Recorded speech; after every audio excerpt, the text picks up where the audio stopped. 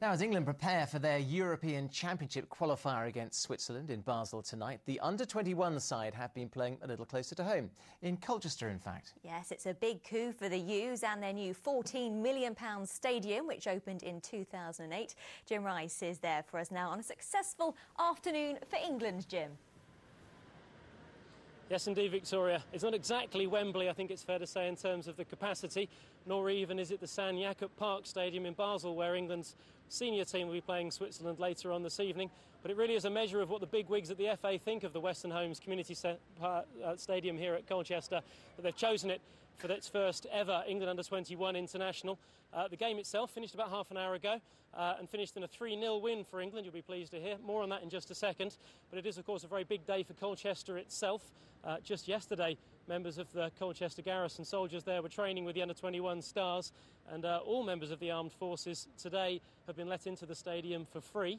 There's also been plenty of kids around the stadium, which, considering the school summer holidays ended just a couple of days ago, suggests there may well have been a few spurious doctors' and dentists' notes going around the Colchester area today, I reckon.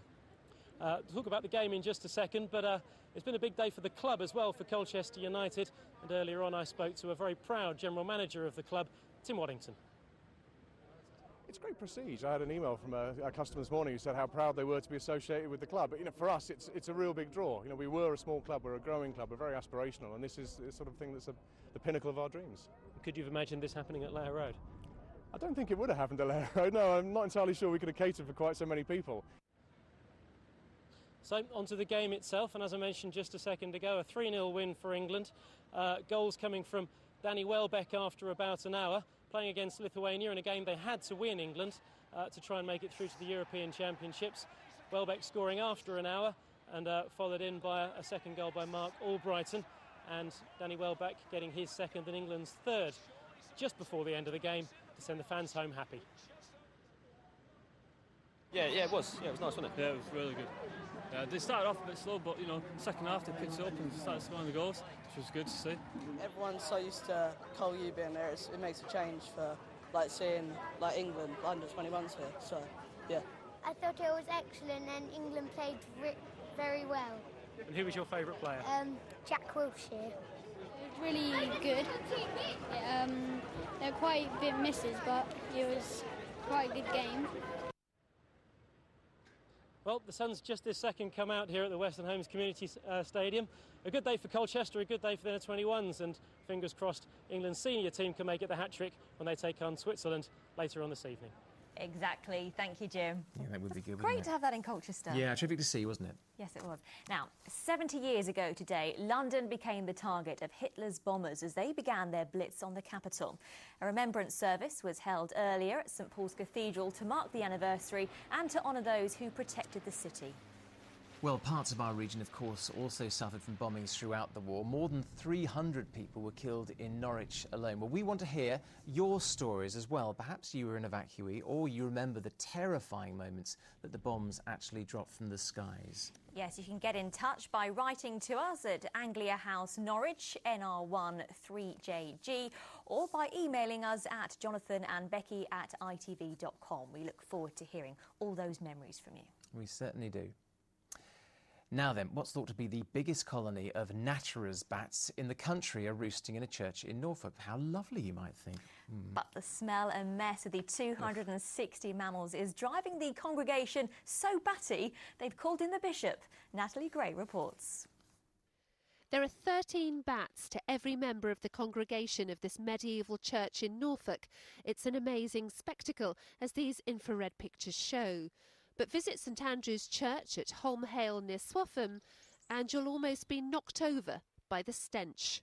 As soon as you walk in the door, the pungent smell hits you. The floor is covered in bat faeces, Bibles are covered in bat urine, and the air is thick with ammonia, so thick you can almost taste it. It's foul.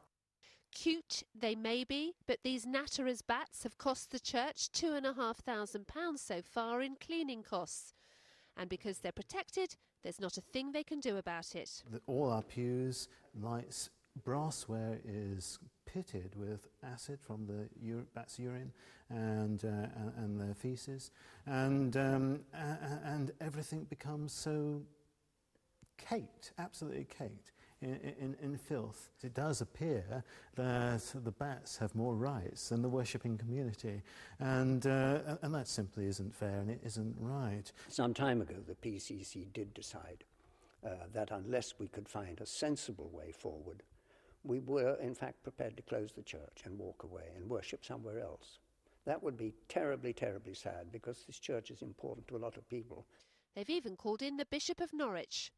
It's very difficult for large bat colonies and human beings to exist alongside each other, and often our churches are treated by regulations and by the law as if they are barns, but they're not. They're the house of God, they're the place where people gather, and one of the things we need to do is to address this issue, not to harm the bats, but to see whether they can be relocated elsewhere. The Church Buildings Council is so concerned it's trying to find a solution with Natural England.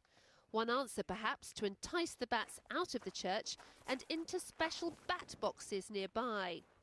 But with the population of this colony ever rising, it looks like the bats will take some persuading. Natalie Gray, Anglia News, Holme Hale in Norfolk. Dear, oh dear. That's awful, isn't it? It is. Natalie's description was so vivid, makes you want to have a shower after that, doesn't it? Maybe the bachelors are so taken with the sermons, that must be it. They love it so much.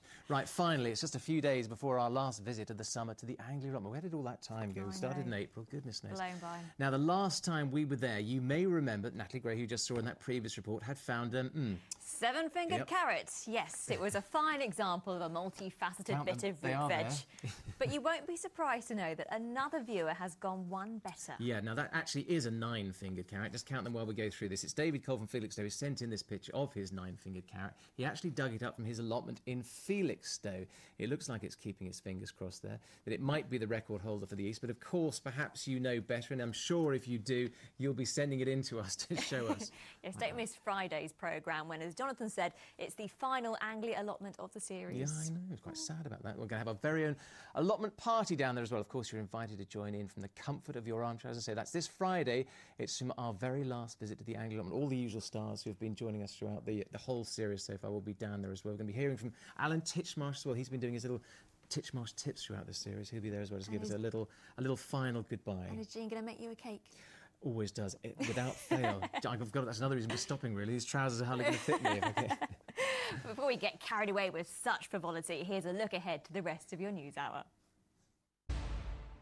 Yep, that's just coming up with the national team in a few minutes from now. Yeah, you're slowly getting back into the weather, aren't you? Oh, no, I'm not. It's dry. It's been dry, but tomorrow it's going to be wet for you. I think I need an umbrella. OK, here's Amanda with the report. Just time for another quick reminder that if you have got any Blitz stories, do get them in to us. It's Jonathan and Becky at itv.com. Jonathan and Becky at itv.com. We look forward to receiving those. Yes, we do want to hear your memories. Well, that's all from us. Thank you for joining us and have a very lovely evening. See you tomorrow. Goodbye. Bye-bye.